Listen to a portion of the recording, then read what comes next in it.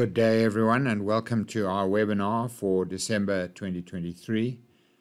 Before I start this morning, I'd just like to mention that I do have a Twitter feed on which I make tweets periodically, usually every 2 or 3 weeks, depending on what's going on in the market. I don't tweet every day, it's just when I think there's something significant.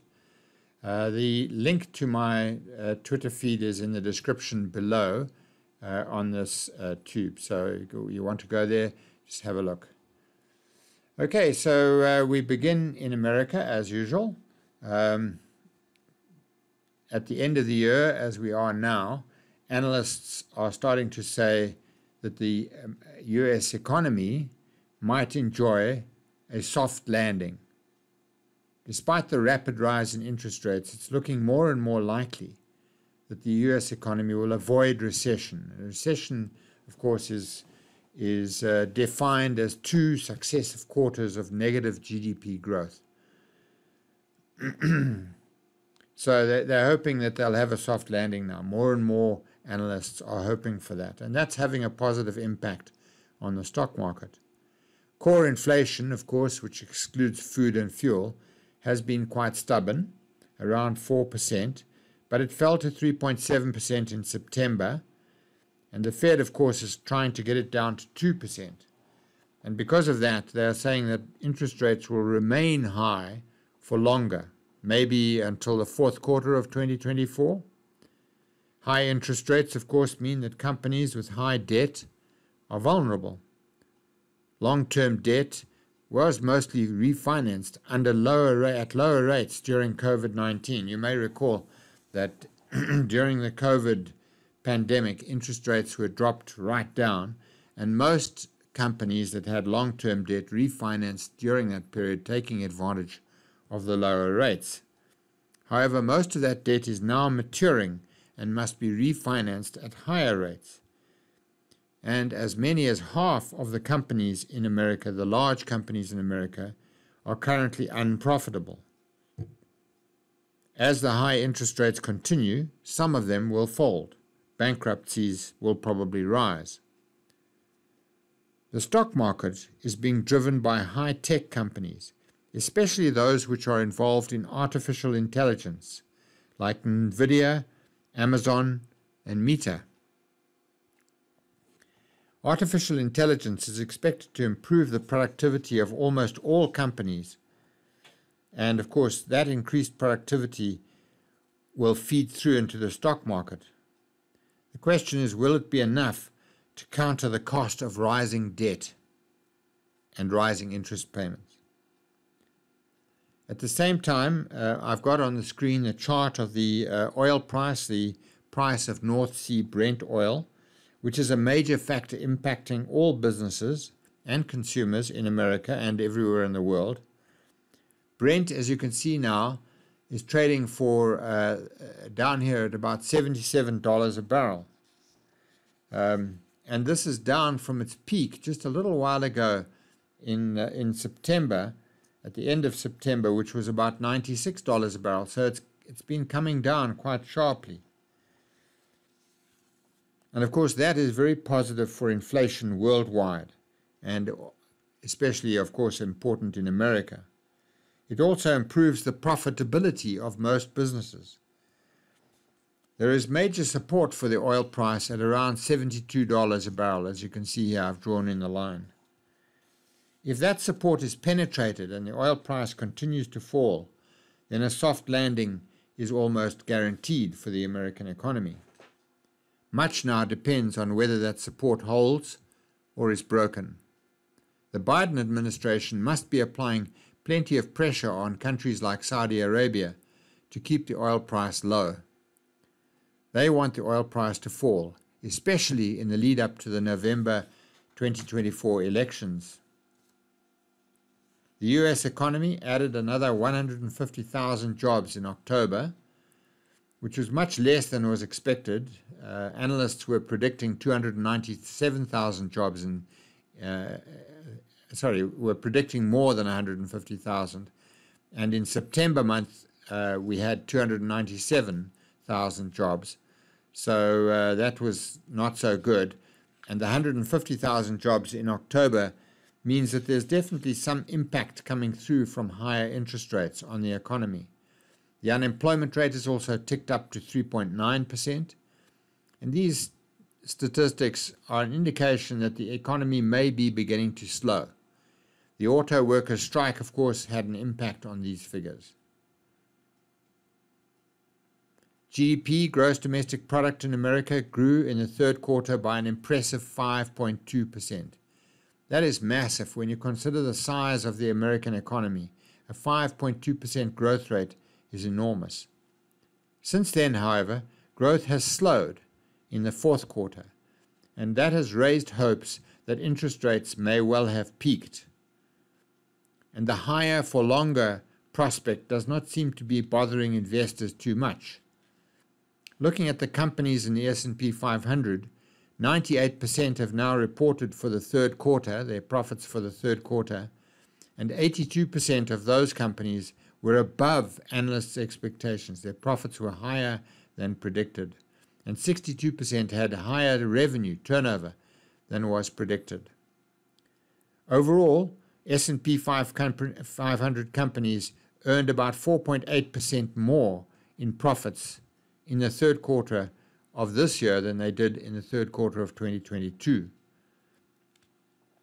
And this, of course, shows that the largest companies in America are still growing, but growth is generally expected to be lower in the fourth quarter.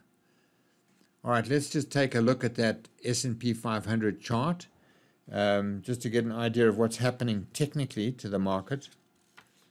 Just going to put a bit more data on the screen here. We go to a 2-year chart. Pull in a little bit more here.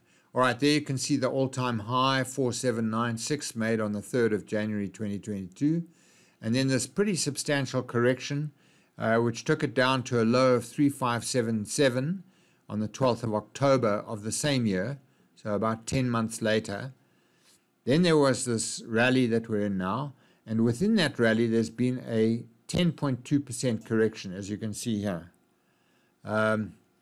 Now we bounced off the cycle low at 4117, and this was a very strong recovery because you can see it was characterized by what are called breakaway gaps, where the opening price for one day is higher than the highest price of the previous day. Okay, then we get a gap in the chart known as a breakaway gap, and that's a strong indication of bullish sentiment. And the bullish sentiment has taken it all the way up to this point, at which it's made a higher high than this previous cycle high. So it's gone above 4589, but only just. And now it's moving sideways and hovering, right? I said in my tweet the other day, I think on the 20th of November, that after such a strong upward run like this, the experienced technical analyst would expect some kind of sideways movement and even a downward trend, a correction, a smallish correction here. And maybe this is looking more and more like a double top here, this being the first top, that being the second top, than an upside break at this stage. Time will tell. We are convinced, though, that with the S&P 500 where it is now, it's just 4.77% below this record all-time high from 3rd of January 2022. So we think that it will break above that all-time high fairly soon. And obviously you know that we have changed our position on this downward trend here. We now believe this to be a correction, a big correction, of course, 25%. But because it's only 10 months and it's only a 25% drop, we believe it's a correction in the long-term bull trend, which began in March of 2009. And that bull trend is still ongoing as far as we're concerned. So we believe that that record all-time high over here will be broken probably fairly soon. In fact, we're expecting it to get broken maybe in the Santa Claus rally at the end of this year. So that's something for you to consider. All right, let's move on from the S&P 500. Let's go to Europe and obviously to Ukraine. where the war has been grinding on. Ukraine has now got about 1 million people in its army to oppose Russia. They're not obviously all fighting soldiers. Many of them are in support functions. Western countries continue to supply financial and military aid, but have not yet supplied any foot soldiers, any foot boots on the ground. The strain is starting to show among Ukrainian people after almost 2 years of war, and especially now that Ukraine's spring offensive did not result in that much progress. Supporters of Ukraine have been disappointed. But Russia is also struggling to find more men for the war. Putin is just about in the process now of conscripting another 170,000 soldiers, and Russia has been taking enormous losses. So far, in the war so far, Russia is estimated to have lost 5,520 tanks, 7,878 artillery systems, and 10,282 armored personnel carriers. Putin has now increased defense spending to 30% of the national budget, which would be somewhere around $700 billion per annum.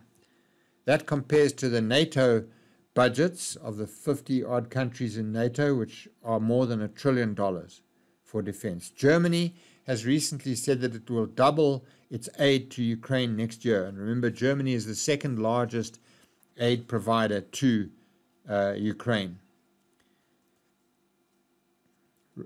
Russia is taking a lot of strain. The ruble continues to be very weak at around 1 US cent.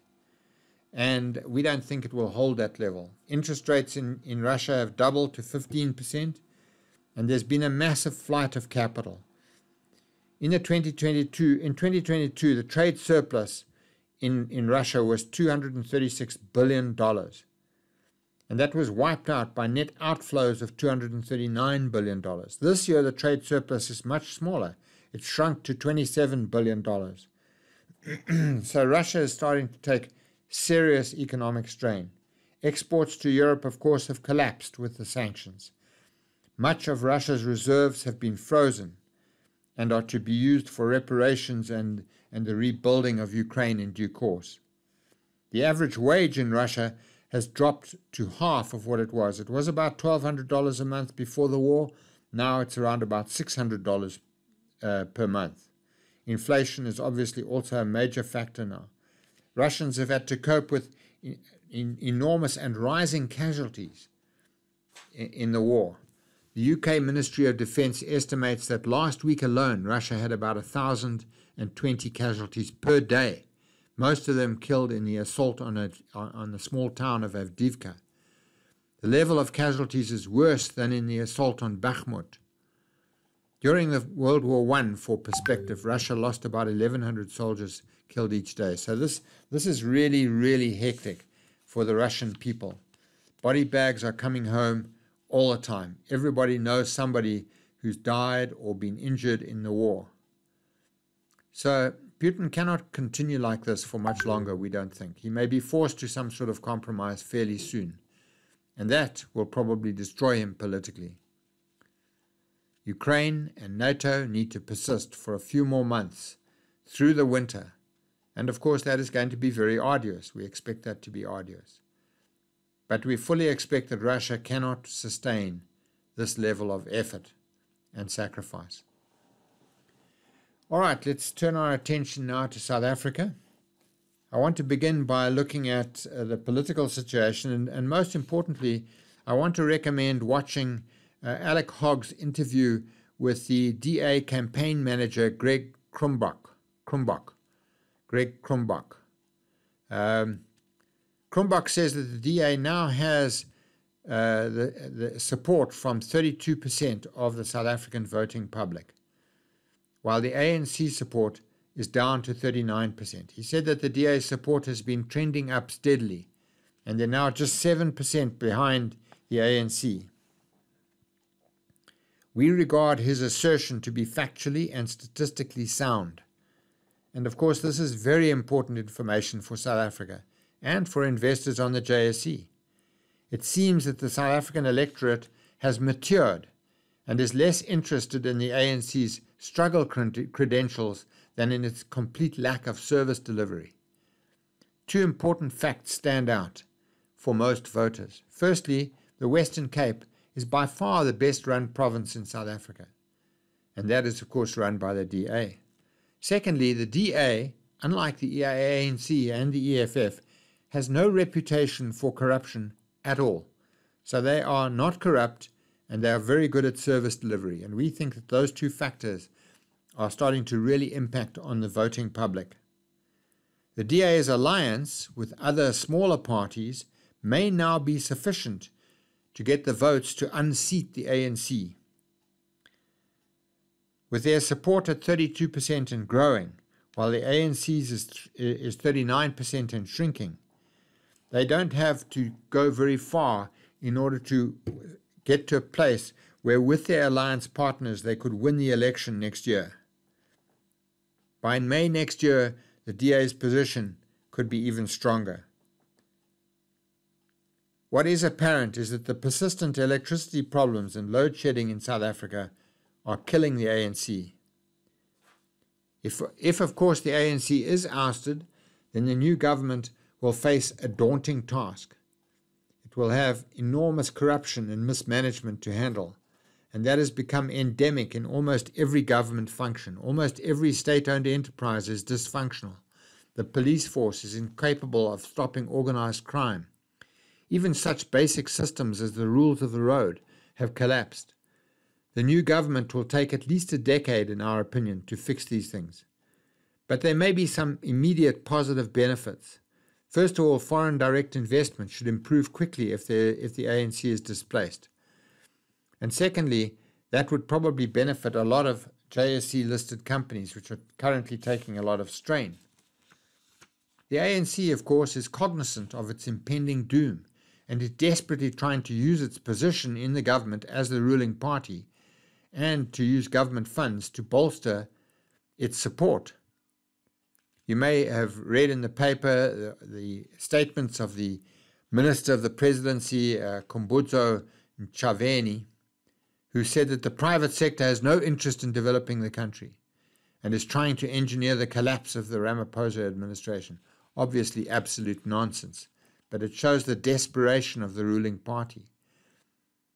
Clearly the ANC is trying to blame someone else for its own failures. The ANC is solely to blame for the parlous state of Eskom and Transnet. The private sector, on the other hand, has actually been the victim of their mismanagement.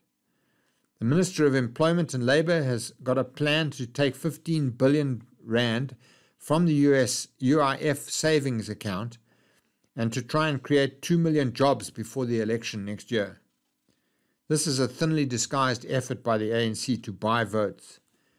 Expect more of these desperate ideas as the election draws closer. And of course, the ANC itself is bankrupt. It can't pay its creditors. It's facing having its assets confiscated to pay debts. So we've got to ask ourselves, if a party cannot manage its own finances, how can it manage the country? Just for a moment, I'd like to look at some other emerging markets, and particularly I'd like to look at what's happened in Argentina. We may think that the country has been very badly managed by the ANC, and I think there's a lot of grounds for that. But in Argentina, the economy is literally collapsing. Inflation is now at 148%, which is about 12.3% per month, with interest rates at 133% per annum. The newly elected president, Javier Milei, is going to make the US dollar the official currency and scrap the Argentina central bank. And you mustn't forget that Argentina's economy is about 50% bigger than South Africa's. And what this shows us is that just raising interest rates does not cure inflation if the government continues to print money to pay its expenses. Like Zimbabwe, Argentina has printed its currency out of existence. All right, let's look at the economy now. The consumer price index came in at 5.9%. That's the inflation rate in October. That's up from September's 5.4%. mainly as a result of higher food and fuel prices. Core inflation was actually slightly down at 4.4%, lower than September's 4.5%. So that means that underlying inflation is well controlled in South Africa, and it compares well with other emerging economies, not least of which is Argentina.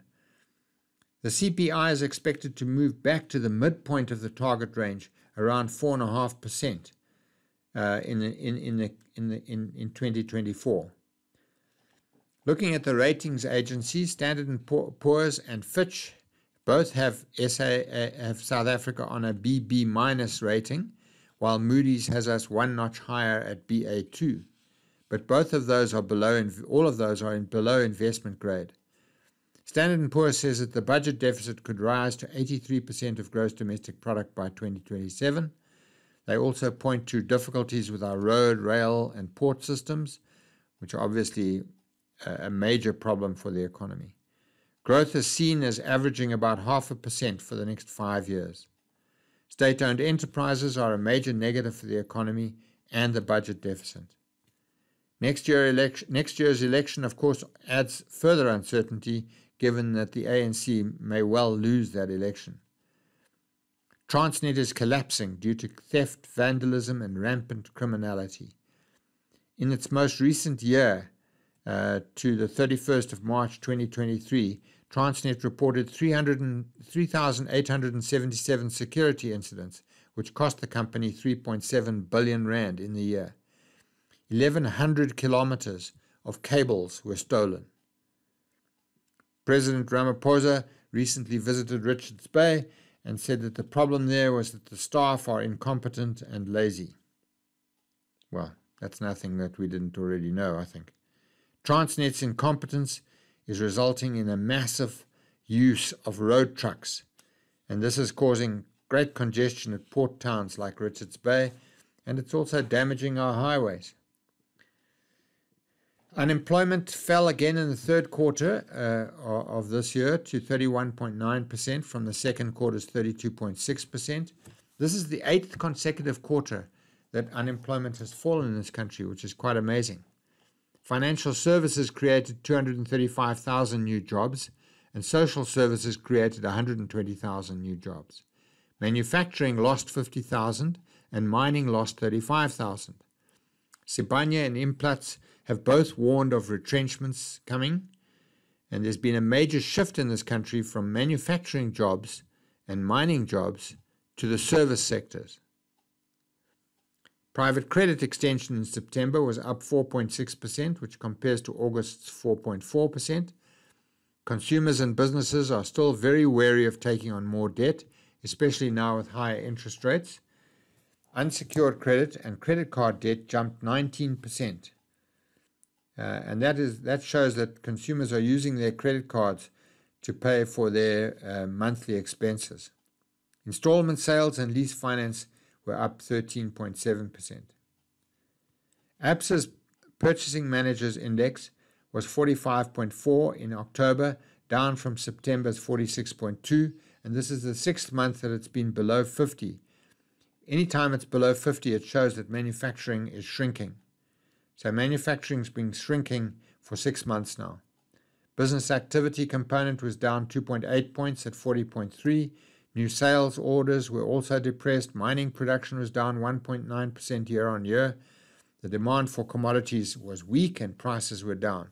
Mineral sales fell 20.2%, mainly due to precious metals.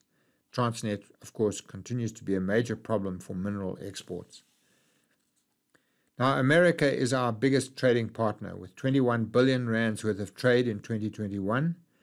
About 20% of that makes use of our membership of the African Growth and Opportunity Act in America, especially our motor industry. Recently, four African countries were taken out of AGOA, as it's called, the African Growth and Opportunity Act. Those were Uganda, Niger, Central African Republic, and Gabon. They were all removed for human rights reasons. South Africa is unlikely to lose its participation for that reason.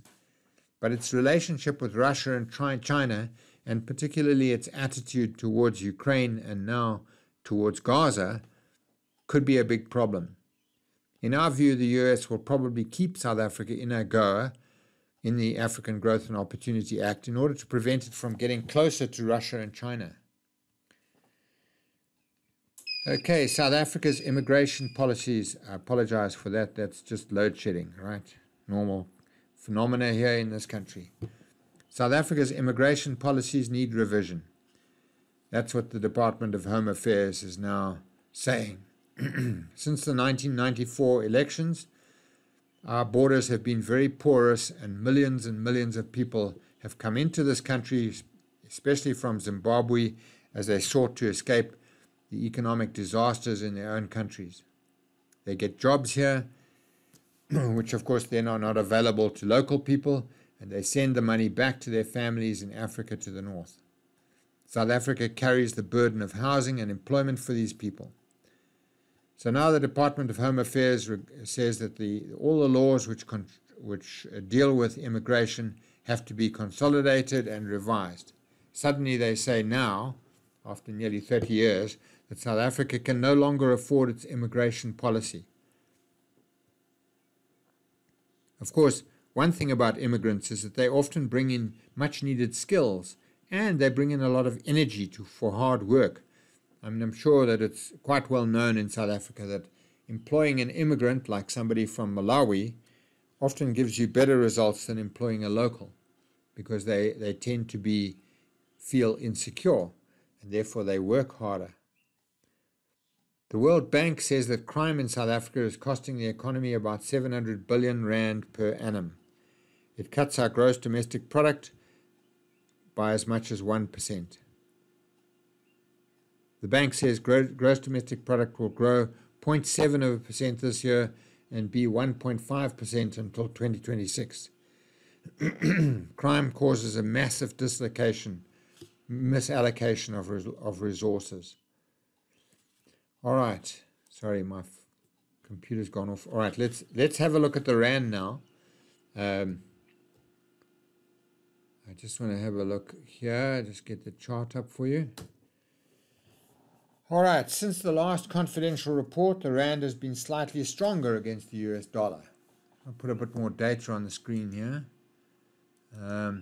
Okay, there's the rand over the last 5 years. Here you can see the impact of COVID-19, then the period of strength after that, which took us all the way down to a strong point here of 13 Rand 43 to the US dollar, and that was in June 2021. Since then, we have been in a weakening trend, as just defined by these two channel lines. You can see we hit a record level over here in June this year of just below 20 Rand to the US dollar. Since then, the rand has been moving sideways and strengthening a little. But so far, it has lost 38.5% of its value in about 2.5 years. The loss of value is because of the bad performance of our economy. The currency of a country is like the shares of a listed company. If the company is expected to do badly and make losses, then its shares will fall. If the country is expected to do badly and make losses, then its currency falls. And that's exactly what's happened in South Africa.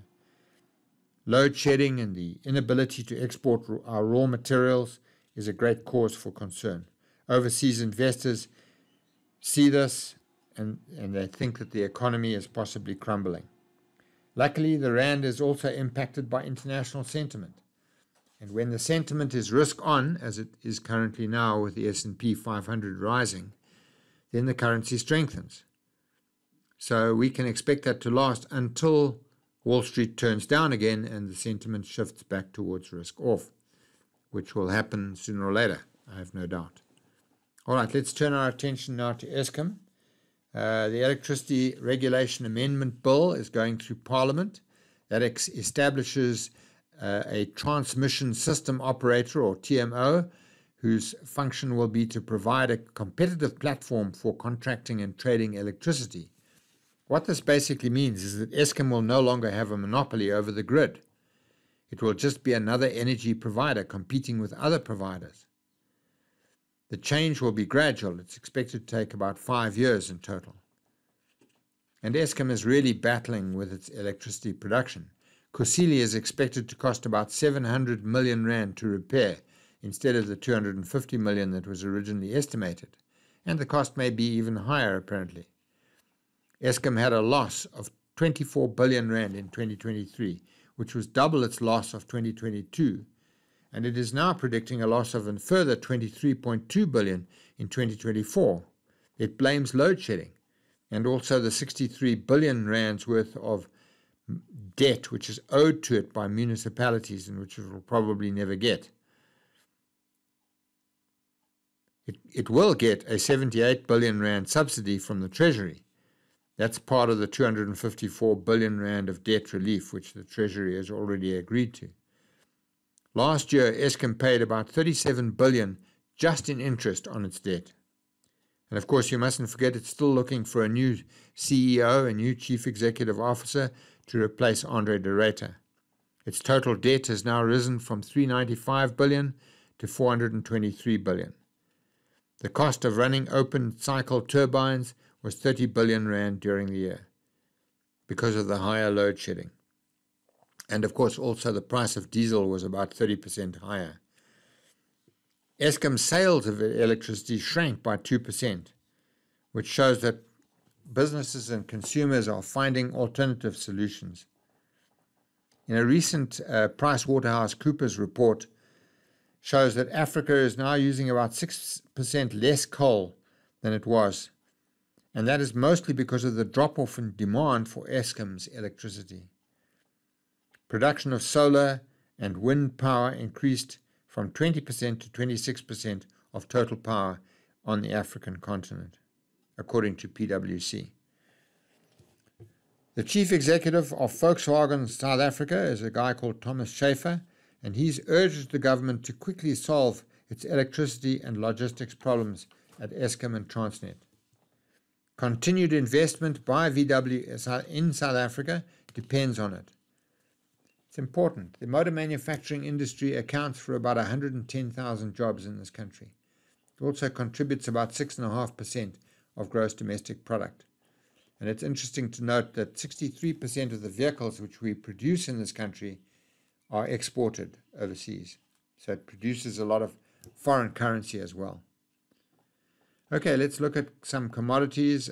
Coal production is still a large part of South African mining for both local and export consumption, but the coal price has been falling. It's estimated that this year it will be 26% lower, next year, 2024, it will be 26% lower than it was this year, and then a further 15% lower than that in 2025. Demand is falling in the US, in Europe, and even in China. The coal price has fallen about 60% so far from its peak of $358 a ton. Thungela and Exxaro, which are the two JSE-listed coal companies, have seen their profits fall, and we expect that trend to continue. All right, the gold price is up about 10% this year in US dollars since January, and about 22.8% in rands. We expect it to continue rising steadily next year because of political uncertainty. The escalation of the wars in Gaza and Ukraine could cause the price to spike up quite sharply. Gold, of course, is a hedge against the weakness of paper currencies throughout the world. During a war, governments typically print money to pay for the war. This is what's happening in Russia, which is why the ruble has fallen to 1 cent US. Most South African gold shares are up strongly this year so far, and the World Bank is predicting that the gold price will continue to rise next year. The National Union of Mine Workers has raised concerns about all the retrenchments in mining companies in South Africa. As commodity prices fall, mining companies are reducing costs rapidly. It's estimated that about 10,000 jobs could be lost by January 2024. Many of those will be lost because of the high cost of electricity. Transnet's problems on the railways and at the ports is also partly to blame. The ANC is likely to be blamed for all of this in the voting at next year's election. All right, let's look at some companies now. I want to begin by looking at Transcap.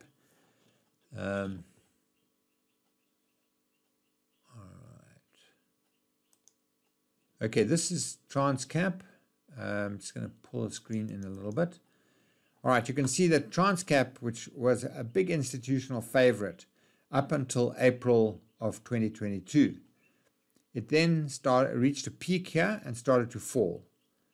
At this point here where I've put the green arrow, you probably would have sold out. That might be where it broke down through a trend line.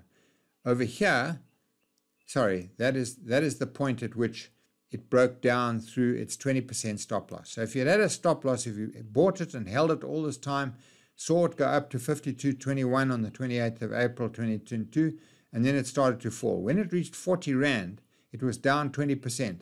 So even if you had a wide 20% stop on this share, you would have been out of it by the 8th of June at 40 Rand. It then moved sideways for a while and then collapsed, right, because of the trading statement that it produced on the 13th of March.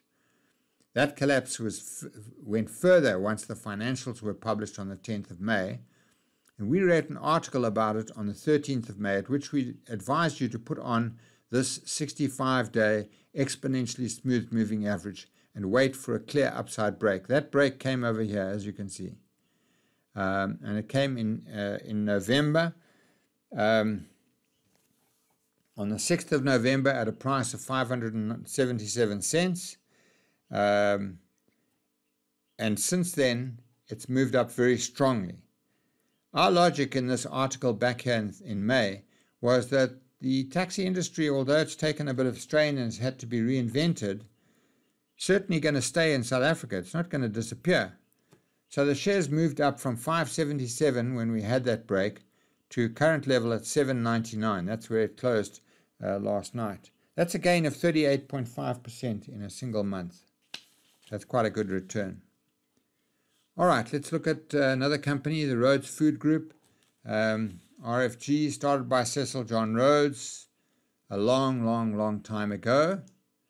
As you can see, the share has been in a long-term downward trend, okay, for a hell of a long time, but it's now gone through an upside break. It produces high-quality foods for local and export markets, bully beef and tinned peaches and all sorts of things like that. It produces both for the local market and it also exports a great deal of its product. Like all manufacturers, it has a lot of cash tied up in working capital, and it's directly impacted by the level of consumer spending and also the strength of the rand, load shedding, and port availability. These are all major factors for this company. In the year to the 1st of October 2023, its revenue was up 8.7%, but volumes fell by 8.3%. It made a 3.4% gain on foreign currencies because the rand fell through 13.7% during the year. It also acquired the company Today Pies, so it's done a bolt-on acquisition of Today Pies, which contributed substantially to its turnover and profits. It's good that this company does bolt-on acquisitions because it's a very strong way of growing. Headline earnings per share was up 35.3%, and the company is trading on a PE of 6.86, which seems to us cheap. It's on a dividend yield of 3.86. And we draw your attention to this upside break through the long-term downward trend line. Okay, let's look at Mr. Price. Mr. Price, of course, is a very well-known South African clothing retailer in a very highly competitive industry. And again, here we've got a long-term downward trend line. The share found support at 125 Rand down here and recently has broken up through its trend line, as you can see there. But this industry, the clothing industry, is a very tough industry. It's very competitive. And of course, they have to carry a lot of stock, so they've got a big working capital consideration. Any miscalculation of fashion trends can be a disaster for a company like this and result in it having obsolete stock, which has to be written off or sold at a discount. It can also lose market share that way. Mr. Price used to be a cash-only store, but now sells a small percentage of its product on credit. This means that they have a debtors book, which obviously adds to their working capital. And like all retailers, they have problems with low consumer spending, rising interest rates, unemployment, load shedding, etc., etc.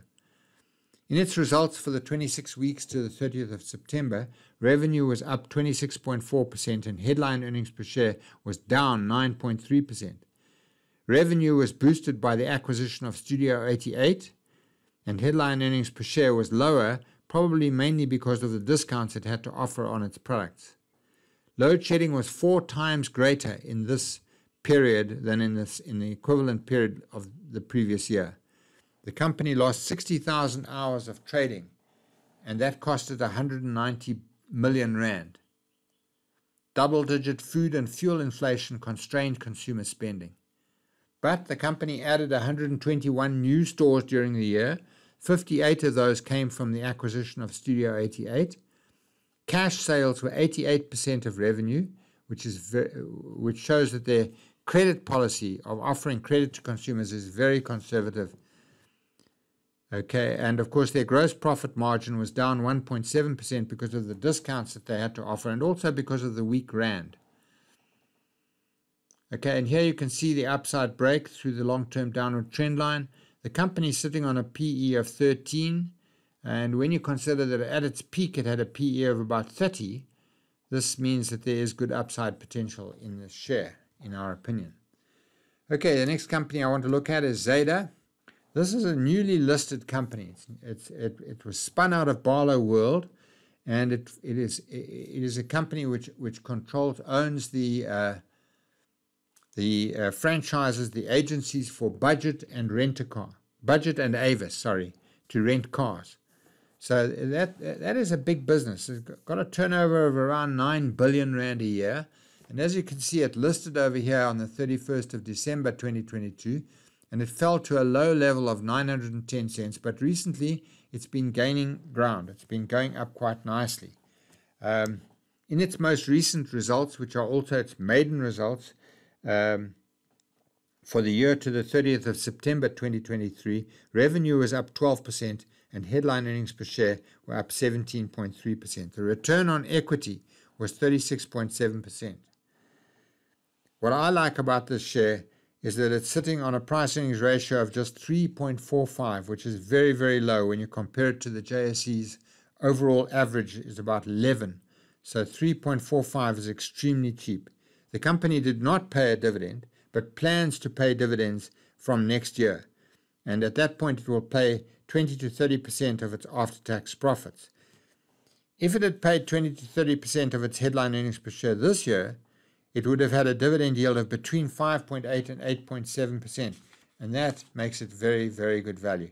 We believe that the institutional fund managers have not yet recognized it as a blue chip share, but they are beginning to, as you can see from that upward trend on your chart there.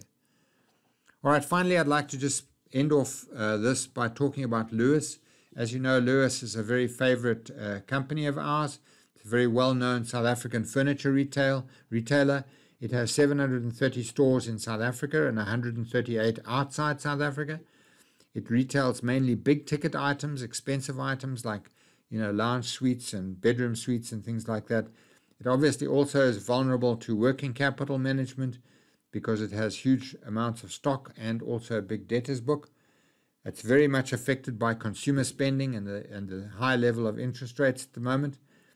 But it has the capacity to make money both on the front end and the back end of any sale. So it sells, say, a lounge suite to somebody, and then it finances that sale and also provides the buyer with insurance. So it makes a profit on the front end and the back end of the deal.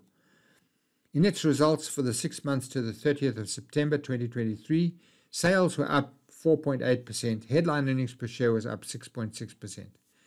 The debtors book climbed 10.8%. It opened 29 new stores during the period. Credit sales jumped 19.5%, but cash sales were down 14.4%, which shows that consumers are under pressure. About 64.4% of its sales are made on credit. The company has extremely low debt levels and bought back 3.1 million rands worth of its own shares for 124.3 million during the year. As you can see from the chart here, just put a bit more data on the screen, it's broken up now through a downward trend, and it's now sitting on a very attractive price earnings ratio of 4.9 and a dividend yield of 8.5%. This is a very, very cheap share at the moment. It's a good investment.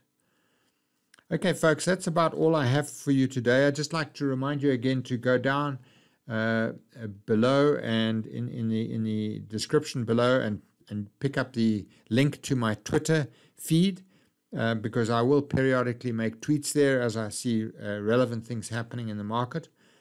And I'd like to take this opportunity to wish everyone a great festive season and all the best for 2024. The next webinar that we have will be on the 7th of February 2024. That's the first Wednesday in February month of 2024. Thank you very much for listening to me, and I wish you all the best for the new year. Thank you. Bye-bye.